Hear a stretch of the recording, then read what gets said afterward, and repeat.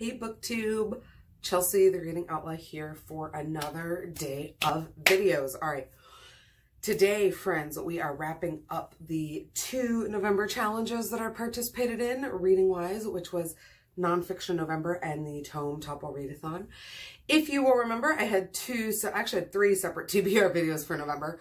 I've split the actual TBR videos into 2, but because of how much I read, it just makes more sense to combine the actual wrap-ups into one video. So I read 2 books for Nonfiction November.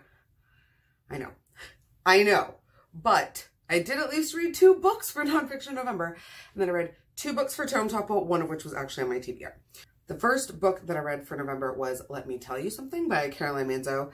This was Caroline Manzo's kind of nonfiction how-to life guide thing that she published a couple of years ago. Caroline Manzo is one of the Real Housewives of New Jersey. If you're wondering why I don't have this book, even though my goal was to read physical books for my TBR, it's because I did not love this book, friends. This book only got 2 stars for me, and I knew it was not going to be a keeper, so I passed it along. I will say there was a good amount of Caroline Manzo's personality in this book, so I did really enjoy getting to learn more about her history and the relationship she had with her parents and her siblings. But there is an old school heteronormativity and gender binary breakdown in the Manzo household that I don't love, so I actually ended up skipping some of these sections on like work and housework and love and relationships and those kinds of things, just because I am well steeped in that particular tradition of thought, so I didn't really think I needed to read more about it. So yeah, all in all, I ended up just giving it 2 stars. I went ahead and passed it along to my little free library. After that, I did get the chance to read Andre the Giant, which was a 3-star book, and I will be keeping because my partner wants to read it. This is, like I said in my TBR video, a black and white graphic novel of the life of Andre the Giant. I really thoroughly enjoyed getting to know more about him as a person. I did not love the art style of this book, as you guys probably just saw in like the preview. Like, it's very cartoonish and the proportions look odd, and I don't know.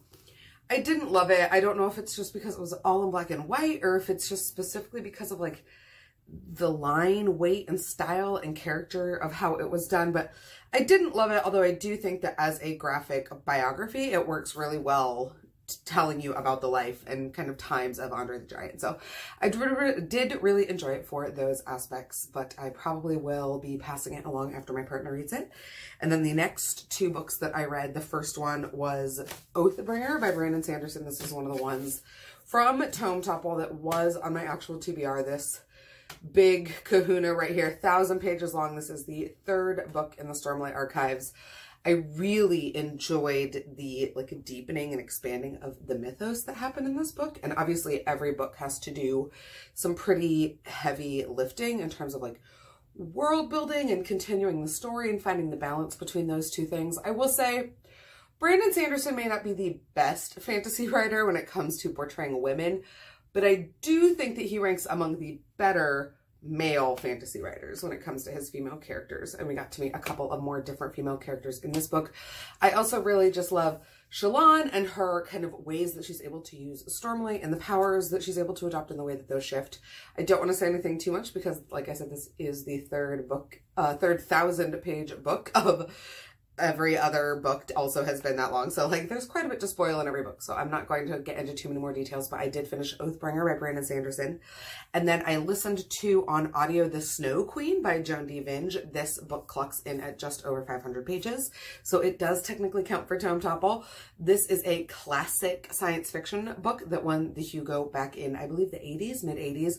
It was a pick for the Lady Volts Book Club, which is a book club dedicated to shining light and elucidating and giving more spotlight back to some of the forgotten masters of the genre.